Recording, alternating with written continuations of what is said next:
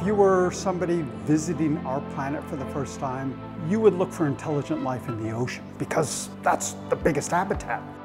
There's not many opportunities where somebody has gone through 20, 30 years of their career building video games, and suddenly it's, hey, come out on the world's most advanced research vessel and start figuring out how we tie science and education and games together.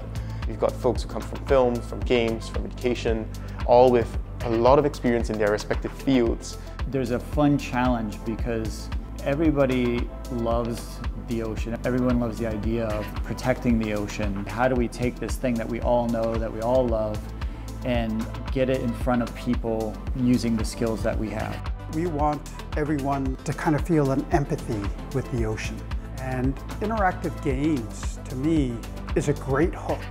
This hackathon is unique for a number of reasons, but probably the biggest one is that we're doing it on a ship, out at sea.